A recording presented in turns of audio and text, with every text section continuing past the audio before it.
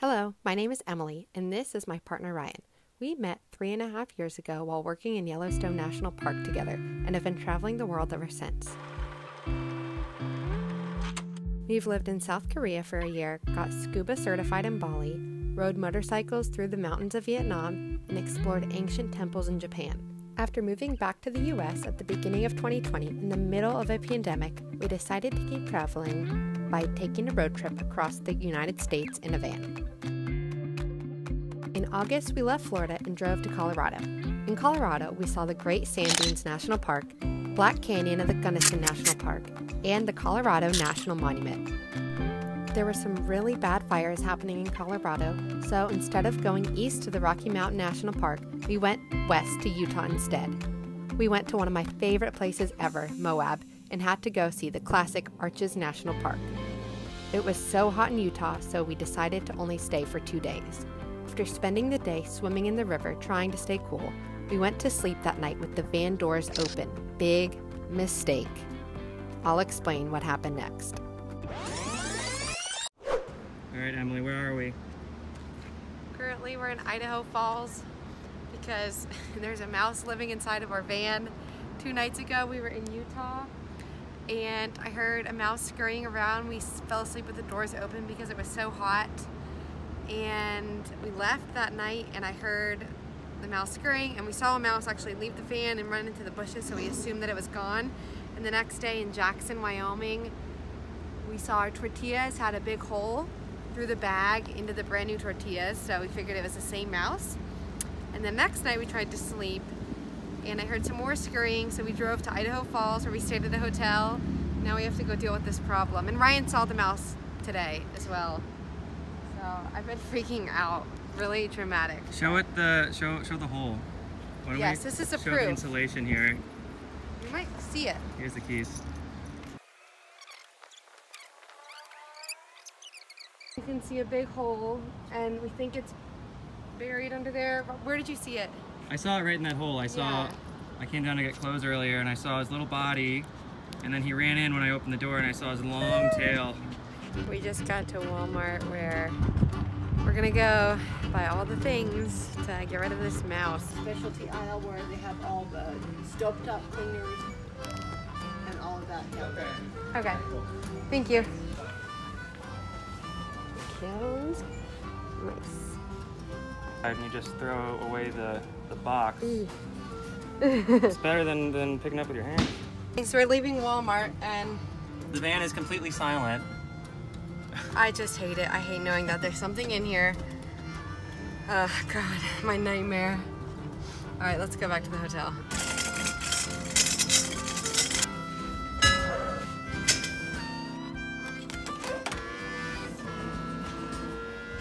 Trip number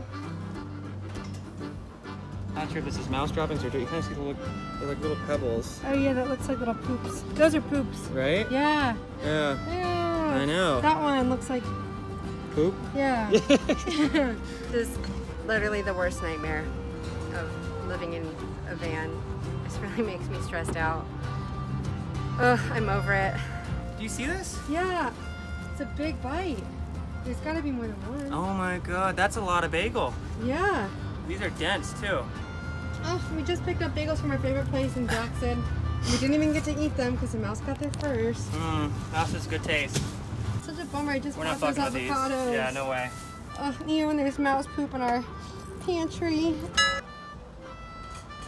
And we got just about everything cleaned out. So there's nothing in the drawers or the cabinets. Basically an empty shell again. Some more mouse poops. Yuck. Yuck, yuck, yuck. Last trip. And setting the traps will be like 5 minutes. Hope we get it tonight. I feel like they're kind of active at night. That's when we hear them. We're staying at actually like a pretty nice hotel, this Hilton. And every time I rolled in with the load of this shit, the ladies at the front desk looked at me like I was at the wrong place, Yeah, the wrong trailer park.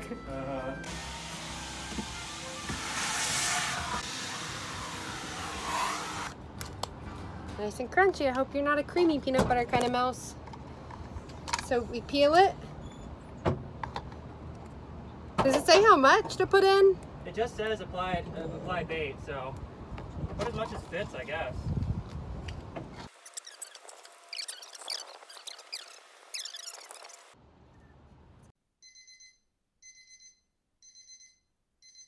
It's 9 a.m. We just both woke up, and the first thing I wanted to do is go check the van for a mouse, so we're gonna go down there in a minute and see how the traps did. I'm really nervous. I hope there's something there because I don't know what we will do tonight if we didn't get it. All right, we're about to check the van. Are you ready? No.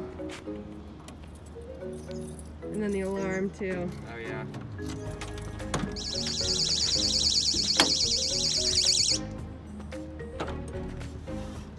There's still peanut butter in our traps.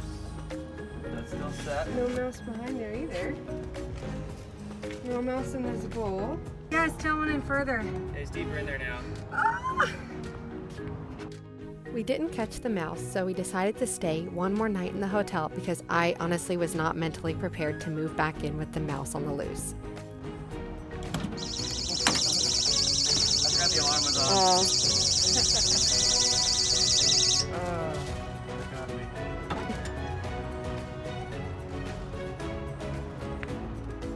Does it look like he tore through some of that and it didn't set? The next morning, we came down and didn't catch the mouse. This time, whether I was ready or not, we were moving out of the hotel and back into the van. Last night, it did not go for any of the traps. We had so many traps, and I ate some peanut butter, but it didn't get stuck. Here are the keys.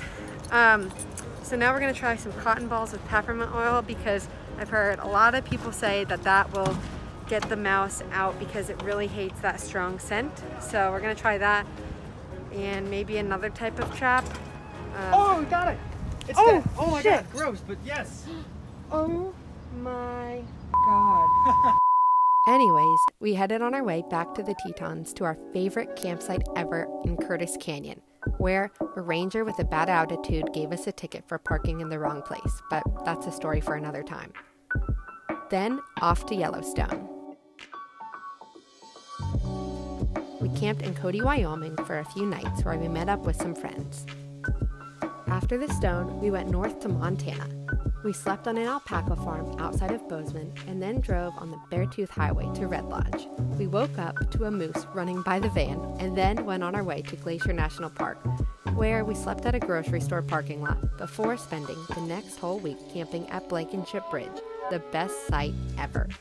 We made a rad group of friends and had bonfires every night.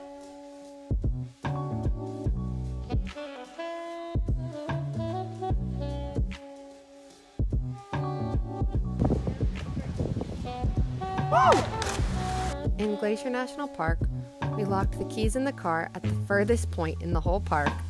We got stuck in the rocks, and we hiked 14 miles to Grinnell Glacier and saw the prettiest sunset of our entire lives. After our Montana trip, we went to the North Cascades National Park in Washington, where we stayed for another week. Because, unfortunately, it was peak wildfire season, it was smoky and hazy the entire time. We tried to outrun the smoke and go to the coast, where we stayed at Olympic National Park for another week. My dad and brother met up with us in Washington, and they rented an RV. Now, after a few weeks, the smoke had finally passed, and we went back to the North Cascades. We hiked to Kolchak Lake, and it did not disappoint. From Washington, we went down to Portland, where I dropped Ryan off at my brother's house so he could get some work done. Then it was just me, my brother, and my dad for the next 10 days. We camped outside of Bend, Oregon, and then drove to Eastern Oregon, where we camped at some hot springs, and then on to Idaho. We went to the Sawtooth Mountains and hit every single hot spring we could on our way.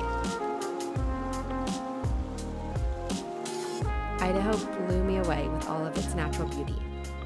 We drove south through Idaho down to Utah, and it was my dad's first time in southern Utah, and we got to spend a couple days outside of Zion National Park.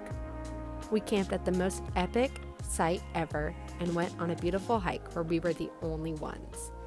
We said goodbye to Dad in Utah, and then my brother and I road tripped back up to Portland.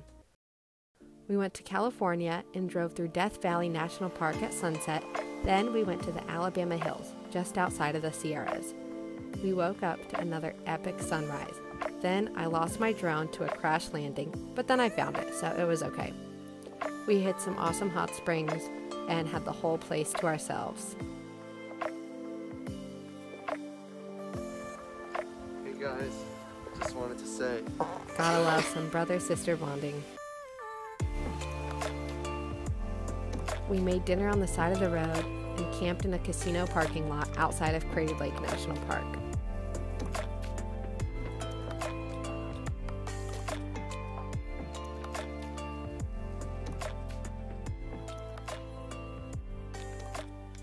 We spent the whole morning here and then drove back up to Portland. After a few months of non-stop travel, we have found ourselves in Portland for the time being. We are taking the van out for more local trips here in Oregon and enjoying things like hot showers and being able to fully stand up again. We are excited to explore Oregon this winter, and thanks for tuning in to this little recap, and stay tuned for more blogs about our adventures.